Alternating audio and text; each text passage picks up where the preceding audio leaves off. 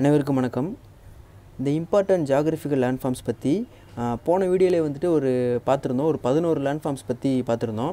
இது வந்து அதோடைய செகண்ட் பார்ட். அந்த வீடியோ பார்க்காதவங்க டிஸ்கிரிப்ஷனில் லிங்க் இருக்குது, அதை பார்த்துட்டு அப்புறமா இந்த வீடியோ பாருங்கள். ஏன்னா இதில் சொல்கிற சில டேர்ம்ஸ்லாம் வந்துட்டு அதை பார்த்தா தான் உங்களுக்கு வந்து புரியும். ஓகே, இதில் ஃபஸ்ட்டு பார்க்க போகிற லேண்ட்ஃபார்ம் வந்து பார்த்திங்கன்னா மீசா அல்லது மெசா அப்படின்ற மாதிரி சொல்கிறாங்க. போன வீடியோவில் வந்துட்டு இந்த பிளாட்யூஸ் பியூட் அப்படின்ற மாதிரி 2 லேண்ட்ஃபார்ம்ஸ் வந்து பார்த்துருந்தோம். அப்போ அந்த பிளாட்டியோடைய ஷேப் பார்த்திங்கன்னா இந்த மாதிரி இருக்கும். இப்படி வந்து ஒரு ஸ்ட்ரெயிட்டான ஒரு இடமா இருக்கும். இந்த இடத்துல மட்டும் ஒரு ஸ்லோப் மாதிரி ஏறி இருக்கும். இதுதான் வந்து பிளாட்டியூ அப்படின்ற மாதிரி சொல்லியிருந்தோம். இந்த பிளாட்டியூவில் என்ன ஆகுது அப்படின்னா, காற்றுனாலையும் மழையினாலையும் பிளாட்டியூ வந்துட்டு மண் அரிப்பு ஏற்படுது. சாயில் எரோசன் அப்படின்ற மாதிரி சொல்லுவாங்க. அந்த எரோசன் ஆகுறதுனால தான் இந்த மீசா வந்துட்டு ஃபார்ம் ஆகிருக்கு. அப்போ அந்த போன வீடியோவில் என்ன சொல்லியிருந்தேன் அப்படின்னா, பிளாட்டியூஸ்லேருந்து எரோடாகி தான் பியூட் ஃபார்ம் ஆகுது அப்படின்ற மாதிரி சொல்லியிருந்தேன். இப்போ கரெக்டான ஆர்டரில் சொல்லணும் அப்படின்னா, ஃபஸ்ட்டு வந்துட்டு பிளாட்டியூ ஃபார்ம் ஆகும், அப்புறமா எரோசன் ஆகுறதுனால இந்த மீசா ஃபார்ம் ஆகும், அப்புறமா எரோசன் ஆகுறதுனால இந்த பியூட் ஃபார்ம் ஆகும். இப்போ இதில் இடையில வந்துட்டு எரோசன் அப்படின்ற மாதிரி ஒரு விஷயம் நடக்குது. அப்போ ஃபஸ்ட்டு லேண்ட்ஃபார்ம் வந்துட்டு பிளாட்டியூ, அதுலேருந்து எரோடாகி இந்த மீசான்றது ஃபார்ம் ஆகுது. இதுவும் எரோடாகி தான் கடைசியாக அந்த பியூட் ஃபார்ம் ஆகுது அப்படின்றத வந்துட்டு ஞாபகம் வச்சுக்கோங்க. அடுத்து பார்க்க போகிறது வந்துட்டு கேன்யான். இந்த கேன்யான் அப்படின்ற அதுவும் வந்துட்டு பிளாட்டியூலேருந்து தான் ஃபார்ம் ஆகுது. இப்போ பிளாட்டியூ இந்த மாதிரி இருக்குது. இதில் என்ன ஆகுது அப்படின்னா, ஒரு ரிவர் மாதிரி ஃபார்ம் ஆயிடுது. ஒரு ஆறு தண்ணி வந்துட்டு இந்த இதில் வந்து ஃப்ளோ ஆகுறதுனால இந்த பிளாட்டியோடைய அதில் இருக்கிற மணல் அப்புறம் வந்துட்டு பாறைகள்லாம் வந்துட்டு அரிப்பு ஏற்பட்டுருது. அந்த சாயில் எரோசன் அப்படின்ற மாதிரி சொல்கிறேன் இல்லையா, அது மாதிரி இந்த இடத்துல வந்துட்டு எரோசன் ஆயிடுது. அப்போ எரோசன் ஆகுறதுனால என்ன ஆகுது அப்படின்னா, இந்த பிளாட்டியூஸ்க்கு இடையில வந்து இந்த இடத்துல பார்த்தீங்கன்னா தெரியும் உங்களுக்கு வந்துட்டு இங்கே தண்ணி ஓடிட்டுருக்கு. இது மாதிரி இந்த பிளாட்டியூஸ்க்கு இடையில தண்ணி ஓடுதில் இந்த லேண்ட்ஃபார்மை தான் நம்ம வந்துட்டு கேன்யான் அப்படின்ற மாதிரி சொல்கிறோம். இதே ஃபினோமெனான் வந்துட்டு நமக்கு மவுண்டன்லேயும் நடக்கும். மலைகள்லேயும் இந்த 2 மலைகளுக்கு நடுவில் தண்ணி ஓடுற மாதிரியான ஒரு இது வந்து நடக்கும். அதை வந்துட்டு நம்ம வேலி அப்படின்ற மாதிரி சொல்கிறோம், பள்ளத்தாக்கு அப்படின்ற மாதிரி சொல்லுவோம். அப்போ மலைகளில் 2 மலைகளுக்கு இடையில தண்ணி ஓடுனா அது வந்துட்டு வேலி, 2 பிளாட்டியூக்கு இடையில தண்ணி ஓடுனா அதை வந்துட்டு நம்ம கேன்யான் அப்படின்ற மாதிரி சொல்கிறோம். அடுத்து பார்க்குற லேண்ட்ஃபார்ம் வந்துட்டு எல்லாருக்குமே தெரிஞ்சது ரிவர். இப்போ ரிவருக்கு ஆறுக்கு வந்து தண்ணி எப்படி இதில் உருவாகுது அப்படின்னா, ஃபஸ்ட்டு ஆப்ஷன் வந்துட்டு ரெயின், மழை பெய்கிறதுனால ஆறுகளுக்கு வந்து தண்ணி கிடைக்கிது. இது ஃபஸ்ட்டு ஆப்ஷன். அப்படி இல்லை அப்படின்னா ஐஸு, பனிக்கட்டிகள் வந்து உருகுறதுனாலையும் வந்துட்டு அதுலேருந்து தண்ணி வரும் இல்லையா, அதுவும் வந்துட்டு ஒரு ஆறை வந்து உருவாக்கலாம் அப்படின்ற மாதிரி சொல்கிறாங்க. ஓகே, இப்போ இது ரெண்டும் எப்படி ஆறுகளுக்கு தண்ணி கிடைக்கிது அப்படின்றத வந்து பார்த்தாச்சு. அடுத்து இன்னொன்று என்ன தெரிஞ்சுக்கணும் அப்படின்னா, ஹை ஆல்டிடியூட் லோ ஆல்டிடியூட், அதாவது உயரமான இடத்துலேருந்து உயரம் குறைவான இருக்கிற இடத்துக்கு தான் வந்து இந்த ஆறு வந்து ஃப்ளோ ஆகிட்டு இருக்கும். அதை வந்து நம்ம தெரிஞ்சுக்கணும். இது வந்துட்டு ஹை ஆல்டிடியூட், இது வந்து லோ ஆல்டிடியூட் அப்படின்ற மாதிரி சொல்லுவாங்க. ஓகே, இப்போ இந்த ஆறுகள் வந்து உருவாயிருச்சு. அடுத்து என்ன ஆகும் அப்படின்னா, இந்த ஆறுகள்லாம் பூரா போய் சேர்ந்து வந்து ஒரு கடல்லையோ பெருங்கடல், அதாவது சி அல்லது ஓசன் அப்படின்ற மாதிரி இடத்துல வந்துட்டு இந்த ஆறுகள் போய் கலந்துருது. இதுதான் வந்து ரிவருடைய எண்டிங் ஸ்டேஜ்.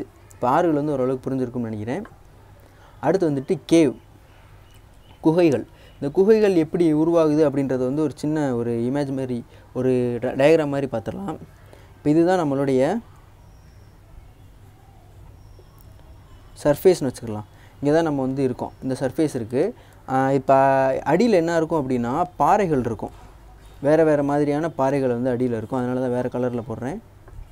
வேறு டைப்ஸில் இருக்கும் பாறைகள். ஓகே, அப்படி இருக்குன்னு வச்சுக்கலாம். இப்போ நமக்கு என்ன ஆகுது அப்படின்னா, மழை பெஞ்சிக்கிட்டு இருக்கு. அப்போ என்ன ஆகுது, நம்மளுடைய இந்த அட்மாஸ்பியர் இருக்குல்லையே, அந்த காற்றுல வந்துட்டு CO2 கார்பன் டை ஆக்சைடு இருக்குது அப்படின்றது வந்து நம்ம எல்லாருக்குமே வந்து தெரியும். அப்போ இந்த கார்பன் டை ஆக்சைடு வந்துட்டு இந்த மழை கூட ரெயின் கூட ரியாக்ட் ஆகுது. இந்த கார்பன் டை ஆக்சைடு வந்து மழை கூட ரியாக்ட் ஆகிறப்ப என்ன ஆகுது அப்படின்னா, அது ஒரு வீக் ஆசிட், ஒரு ஆசிடாக ஃபார்ம் ஆயிடுது. ஆசிடாக ஃபார்ம் ஆகி அது என்ன பண்ணுதுன்னா பூமிக்குள்ளே போகுது. ஓகே, அப்போ போகிறப்ப என்ன ஆகுது அப்படின்னா, இங்கே என்ன சொல்லியிருந்தேன், இங்கே வந்துட்டு வேறு மாதிரியான பாறைகள்லாம் இருக்குது பூமிக்கு அடியில் அப்படின்ற மாதிரி சொல்லியிருந்தேன். கிரானைட் கற்கள் இருக்கலாம், அது மாதிரி வேறு கற்கள்லாம் வந்து உள்ளே இருக்கலாம். அதில் ஒன் டைப் ஆஃப் கல் வந்து பார்த்திங்கன்னா லைம்ஸ்டோன். இப்போ நான் இந்த இடத்துல வந்து இப்படி ஷேட் பண்ணுறேன். இதெல்லாம் வந்துட்டு லைம்ஸ்டோன் அப்படின்ற மாதிரி வச்சுக்கலாம். சுண்ணாம்பு பாறைகள் அப்படின்ற மாதிரி வச்சுக்கிட்டோம்னா உங்களுக்கு சுண்ணாம்பு பாறை தெரியும், ரொம்ப வந்து லேசான ஒரு இதாக இருக்கும். அப்போ இந்த வீக் ஆசிட் என்ன பண்ணுது அப்படின்னா, இதை அரித்து உள்ளே நுழைஞ்சிருது. அப்போ இது மாதிரி ஒரு இது உள்ளே நடக்கும். எங்கெங்கெல்லாம் அந்த சுண்ணாம்பு பாறைகள் இருக்குதோ அது ஃபுல்லாக வந்துட்டு இந்த தண்ணி வந்து உள்ளே நுழைஞ்சிரும். அது ஒரு ஆசிடாக ஃபார்ம் ஆனதுனால இப்போ ஒரு ஓட்டை மாதிரி போட்டு துளை மாதிரி போட்டு உள்ளே போயிடுது. இந்த துளை தான் வந்துட்டு இந்த கேவ், இந்த குகைகள் அதுதான் இப்படி ஃபார்ம் ஆகுறது. ஓகே, சில இதுக்கு வந்துட்டு என்னாகும் அப்படின்னா எண்டு இருக்கும். அப்போ இந்த இடத்துல வந்து இந்த மழை தண்ணி உள்ளே போகுது அப்படின்னா எவ்வளோ தூரம் அந்த லைம்ஸ்டோன் இருக்குதுன்னு பாருங்கள். ஃபுல்லாக போய்கிட்டே இருக்கும். ஒரு இடத்துல வந்து எண்டிங் இருக்குன்னா அந்த இடத்துல வந்து அதோட தண்ணி வெளியேறிடும். அதை தான் வந்து நம்ம குகைகளோட எண்டு, இறுதி அப்படின்ற மாதிரி சொல்கிறோம். சில இடங்களில் வந்துட்டு இது இருக்காது, லைம்ஸ்டோன்ஸ் வந்து ஃபுல்லாக இருக்காது. வேறு இடையில வந்து வேறு ஒரு சப்போஸ் ஒரு எக்ஸாம்பிளுக்கு வந்து கிரானைட் இருக்குது அப்படின்னா இந்த இடத்துல வந்து அதோட ஃப்ளோ வந்து ஸ்டாப் ஆகிரும். அப்போ இந்த இடத்துக்கு வந்து எண்டு கிடையாது அப்படின்ற மாதிரி அர்த்தம். இதையும் வந்துட்டு நம்ம புரிஞ்சுக்கணும் இந்த கேவ்ஸ் ஃபார்மேஷன் பற்றி. அடுத்து வந்துட்டு டெல்டா அல்லது ரிவர் டெல்டா அப்படின்ற மாதிரி இதுக்கு வந்து சொல்லுவாங்க. இப்போ இதுக்கு முன்னாடி என்ன சொல்லியிருந்தேன், ரிவர் வந்துட்டு ஹை ஆல்டிடியூட்லேருந்து லோ ஆல்டிடியூடுக்கு வந்து ஃப்ளோ ஆகிட்டு இருக்குது அப்படின்ற மாதிரி சொல்லியிருந்தோம். ஓகே, அதை ஞாபகம் வச்சுக்கோங்க. இப்போ என்ன ஆகுது அப்படின்னா ஆறு ஓடுற ஸ்பீடை நீங்கள் பார்த்துருப்பீங்க, ரொம்ப வேகமாக ஓடிட்டுருக்கும். அப்போ அப்படி போயிட்டுருக்க ஆறுகள் என்ன பண்ணும் அப்படின்னா அங்கங்கே இடையில இருக்கிற அந்த தூசிகள்லாம் இருக்கும். அதை நம்ம வந்து இங்கிலீஷில் செடிமெண்ட்ஸ் அப்படின்ற மாதிரி சொல்லுவோம். அந்த செடிமெண்ட் எல்லாத்தையும் அப்படியே இழுத்துக்கிட்டு தான் போய்கிட்டு இருக்கும், கேரி பண்ணிட்டு போய்கிட்டே இருந்திருக்கும். ரொம்ப ஃபாஸ்ட்டாக மூவ் ஆகிட்டு இருக்கும் ஆறுகள் வந்து. அப்போ ஒரு இடத்துல என்ன ஆகுது அப்படின்னா அந்த ஆறுகள் பார்க்குறப்ப என்ன சொல்லியிருந்தோம், கடைசியாக வந்துட்டு அது போய் ஆறுகள் வந்து கடலில் போய் சேர்ந்துடும் அப்படின்ற மாதிரி சொல்லியிருந்தோம். அப்போ இவ்வளோ தூரம் வந்துட்டு வேகமாக ஃப்ளோ ஆகிட்டு இருந்த ஆறுகள் வந்து இப்போ இந்த இடத்துக்கு வர்றப்போ என்ன ஆகும்னா அதோடைய ஸ்பீடை குறைச்சிருது. ஸ்பீடை குறைக்கிறது அப்படின்னா இந்த ஆறுகள் ஆறுகள் வந்து எங்கே போய் கலக்குது, கடலில் போய் கலக்குது, அல்லது வேறு ஒரு லேக் ஏரியில் போய் கறக்கலாம். அல்லது சுருக்கமாக சொல்லணும் அப்படின்னா என்னென்னா ஒரு நீர் தேக்கம் அடைஞ்ச நீர் இருக்குன்னா அந்த இடத்துல போய் ஆறுகள் போய் கலக்குது. அப்போ அப்படி கலக்கிறப்ப என்ன ஆகுதுன்னா வேகமாக ஃப்ளோ ஆகிட்டு இருந்த ஆறுகள் வந்துட்டு திடீர்னு அதோட ஸ்பீடை குறைச்சிருது. அப்போ ஸ்பீடை குறைக்கிறதுனால அது அங்கேருந்து அரைச்சிக்கிட்டு வந்த அந்த செடிமெண்ட்ஸ் சொன்னேன் இல்லையா, அந்த தூசி இதெல்லாம் வந்துட்டு ஒரு இடத்துல வந்து ஸ்டோர் பண்ணிடுது. அப்படி ஸ்டோர் ஆகுறது தான் இந்த டெல்டா. இப்போ இந்த இமேஜில் பார்த்தீங்கன்னா உங்களுக்கு தெரியும், ஆறுகள் ஓடிக்கிட்டு இருக்குது, ஒரு சில இடங்களில் மட்டும் அந்த நிலப்பரப்பாக இருக்குது. அது வந்துட்டு என்னென்னா அந்த ஆறுகள் அரிச்சிட்டு வந்த அந்த மணல் அரிப்பு தான் அது. இப்படி தான் வந்துட்டு ஒரு டெல்டான்றது வந்து ஃபார்ம் ஆகுது. இப்போ நம்ம இந்தியா எடுத்துக்கிட்டோம்னா, முக்கியமாக நம்ம தமிழ்நாடு எடுத்துக்கிட்டோம்னா காவிரி ஆற்றை எடுத்துக்கலாம். காவிரி ஆறு வந்துட்டு கர்நாடகாவில் இங்கே உருவாகி அப்படியே ஃப்ளோ ஆகி தமிழ்நாட்டுக்குள்ளே வருது. கடைசியாக போய் அது வங்காள விரிகுடா, பே ஆஃப் பெங்காலில் போய் கலந்துருது. அப்போ கலக்கிறப்ப இந்த இடத்துல வந்து என்ன ஆகுதுன்னா காவிரி டெல்டா அப்படின்ற மாதிரி அது வந்து நம்ம ஃபார்ம் ஆகிருக்கு. இப்போ இந்த இமேஜில் பார்த்தீங்கன்னா கொஞ்சம் ஜூம் பண்ணி தெரியும், இது வந்து காவிரி டெல்டான்ற மாதிரி இப்படி வந்து ஃப்ளோ ஆகிருக்கு. இந்த முன்னாடி இமேஜில் பார்த்தீங்களா இதே மாதிரி தான் இந்த காவிரி டெல்டாவும் இருக்குது. என்னென்ன ஊர்கள்லாம் கவர் ஆகுதுன்னு பார்த்தீங்கன்னா திருச்சிராப்பள்ளி, தஞ்சாவூர், திருவாரூர், நாகப்பட்டினம், இதெல்லாம் வந்துட்டு இந்த காவிரி டெல்டாக்குள்ளே வருது. இப்போ உங்களுக்கு டெல்டான்றது புரிஞ்சிருக்குன்னு நினைக்கிறேன். அடுத்து வந்துட்டு கல்ஃப் வந்துட்டு இதுவும் வந்துட்டு இந்த கல்ஃப் எதனால் உருவாகுது அப்படின்னா மூவ்மெண்ட் ஆஃப் எர்த்து கிரஸ்ட் தான். எர்த்து கிரஸ்ட் வந்து போன வீடியோவில் பார்த்துருந்தோம், ஒரு டெக்டானிக் பிளேட்ஸோடைய மூவ்மெண்ட்னால அதான் நடக்குது. எதுக்குன்னா மலைகள் எப்படி உருவாகுது அப்படின்றத பார்க்குறதுக்காக அந்த கிரஸ்ட்டை பற்றி லைட்டாக பார்த்துருந்தோம். இப்போ இந்த கல்ஃபும் அது மாதிரி தான் அதே ப்ராசஸில் தான் உருவாகுது. இப்போ இது வந்துட்டு ஒரு கான்டினென்டல் பிளேட், இது ஒரு கான்டினென்டல் பிளேட். அப்போ இந்த இப்போ ஸ்டார்டிங்கில் எப்படி இருந்திருக்கும் அப்படின்னா இது ரெண்டுமே மொத்தமாக ஒரே பிளேட்டாக தான் இருந்திருக்கும். அப்போ ஒரு குறிப்பிட்ட ப்ராசஸ் நடக்கிறதுனால என்ன ஆகுது, இந்த ரெண்டு பிளேட்டும் பிரேக் ஆகிடுது. இந்த சைடு போயிடுது, இது இந்த சைடு போயிடுது. அப்போ இந்த இடத்துல கான்டினென்டல் பிளேட் வந்து பிரேக் ஆகிறதுனால என்ன ஆகுதுன்னா இங்கே இருக்க தண்ணி வந்துட்டு அப்படியே உள்ளே வந்து நுழைஞ்சிருது.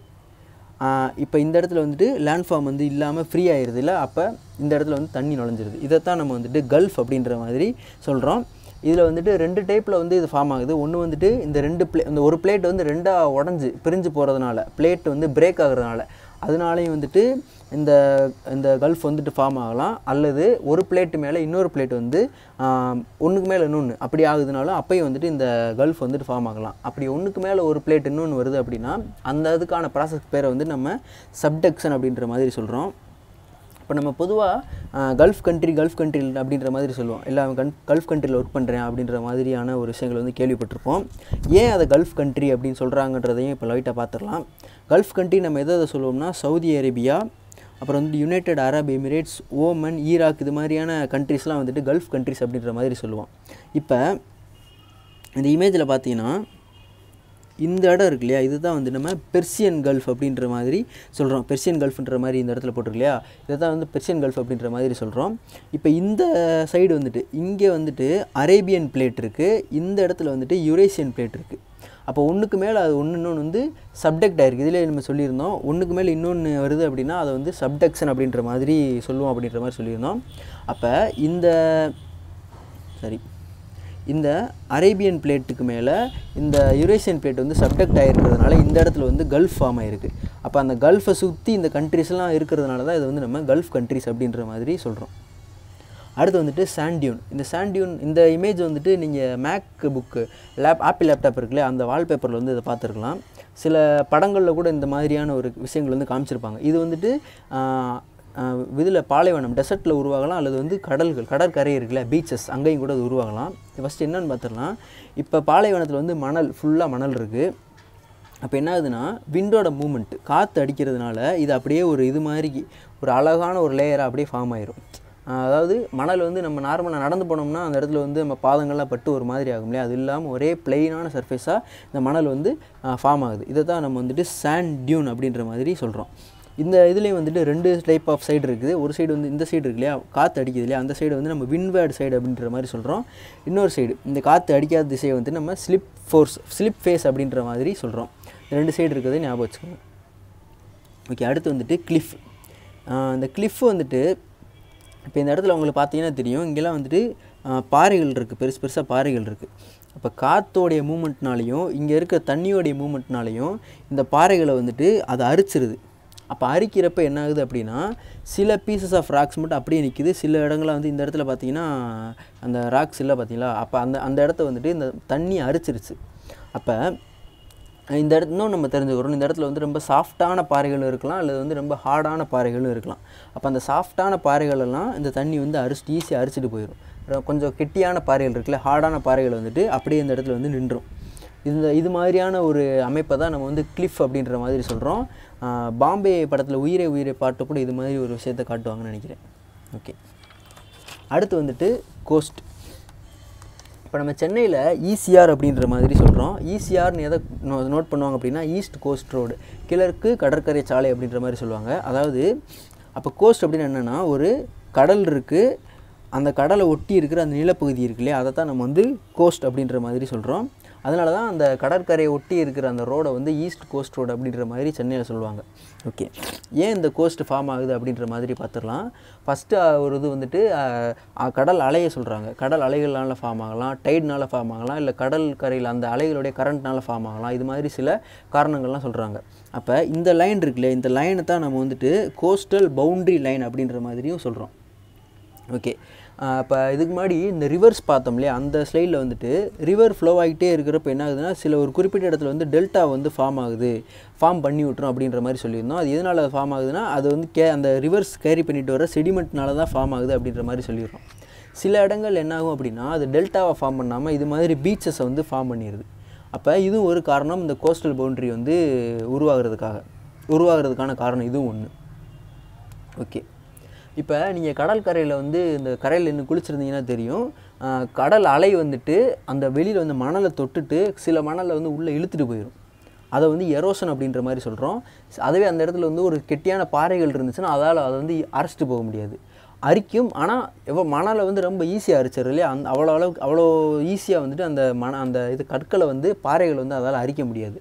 அப்போ சில கடற்கரையில் பார்த்தீங்கன்னா இங்கே கரையிலே வந்துட்டு பாறை இருக்கும் பெருசாக, அதுலேயும் வந்து கடல் அலை வந்து தான் போகும், ஆனால் அதை வந்து அரிக்காது. ஆனால் அதுலேயும் அரிப்பு ஏற்படும். நம்மளால் அதை வந்து ஈஸியாக பார்த்துட முடியாது. கிட்டத்தட்ட 100-200 வருஷம் வரைக்கும் ஆகலாம் அந்த கிரானைட் கற்கள் மாதிரியான கற்களை வந்து அது அரிக்கிறதுக்கு. ஆனால் அந்த மணலை வந்துட்டு அது ஈஸியாக அரிச்சிட்டு போயிடும் அப்படின்றதையும் நம்ம ஞாபகம் வச்சுக்கணும். ஓகே, அடுத்து வந்துட்டு ஸ்ட்ரெயிட். இப்போ இந்த இடத்துல வந்துட்டு ஒரு பெரிய ஒரு கடல் ஒரு நீர்ப்பரப்பு இருக்குது. அதே மாதிரி இந்த இடத்துல வந்து ஒரு பெரிய நீர்ப்பரப்பு இருக்குது. என்ன சொல்கிறேன்னா பெரிய நீர்ப்பரப்பு, அந்த 2 பெரிய நீர்ப்பரப்பையும் இணைக்கிற ஒரு சின்ன ஒரு நேரோ வாட்டர் பார்த்து தான் அந்த ஸ்ட்ரெயிட் அப்படின்ற மாதிரி சொல்கிறோம். முக்கியமான கண்டிஷன் என்னென்னா 2 பெரிய நீர்ப்பரப்பையும் அது வந்து இணைக்கணும். அப்போ அது வந்துட்டு ரொம்ப ஒரு குறுகலான இதாக இருக்கும். அதை தான் நம்ம வந்துட்டு ஸ்ட்ரெயிட் அப்படின்ற மாதிரி சொல்கிறோம். இந்த ஸ்ட்ரெயிட்டும் வந்துட்டு இது என்னென்ன அதே தான் அந்த டெக்டானிக் பிளேட்னால தான் இதுவும் ஃபார்ம் ஆகுது. இந்த இடத்துல வந்து என்ன ஆகுதுன்னா இது மொத்தமாக ஒரே கான்டினென்டல் பிளேட்டாக இருந்திருக்கும். இடையில வந்துட்டு ஒரு பிரேக் ஏற்படுறதுனால இந்த இடத்துல வந்து சின்ன ஒரு இடைவெளி வந்துடுது, அதுக்குள்ளே வந்து தண்ணி வந்துடுது. அப்போ இது வந்து டெக்டானிக் பிளேட்னால ஃபார்ம் ஆகுது ஃபஸ்ட்டு பாயிண்ட். செகண்ட் பாயிண்ட் வந்துட்டு இது வந்துட்டு ஹியூமன் ஆக்டிவிட்டினாலையும் ஃபார்ம் ஆகலாம். ஹியூமன் ஆக்டிவிட்டினா நம்மளுடைய தேவைக்காக அந்த இடத்த மட்டும் தோண்டி விட்டுறோம். இப்போ வந்து இந்த இடத்துல நிலப்பரப்பு இருக்குது, நமக்கு வந்து அங்கே வந்து ஒரு கப்பல் போக்குவரத்து தான் நல்லாயிருக்கும் அப்படின்ற மாதிரி நினைக்கிறோம். அப்போ என்ன பண்ணுறோம்னா அந்த இடத்த வந்து தோண்டிடுறோம், தோண்டி அதில் தண்ணி வர வச்சுடுறோம். அப்போ அந்த ஹியூமன் ஆக்டிவிட்டீஸு அந்த இடத்துல நடக்குது. அதை வந்து நம்ம கேனல் அப்படின்ற மாதிரி சொல்கிறோம், கணவாய் அப்படின்ற மாதிரி சொல்லுவாங்க இல்லையா, அது. அப்போ அதுக்கு ஒரு நல்ல எக்ஸாம்பிள் என்னென்னா மெடிட்டரேனியன் சீக்கும் ரெட் சீக்கும் இடையில இருக்கிற அந்த கேனல், சூயஸ் கேனல் அப்படின்ற மாதிரி சொல்லுவாங்க. அது வந்து மேன்மேட் கேனல், மனிதர்களால் உருவாக்கப்பட்டது. அதனால் நீங்கள் வந்து நெட்டில் தேடி அந்த மேப்பை பார்த்துக்கோங்க. மெடிட்டரேனியன் சீக்கும் ரெட் சீக்கும் இடையில இருக்கிற அந்த நிலப்பகுதி, அதை தான் வந்து நம்ம நிலப்பகுதியில் நீர்ப்பகுதி, அதை தான் நம்ம வந்துட்டு சூயஸ் கேனல் அப்படின்ற மாதிரி சொல்கிறோம்.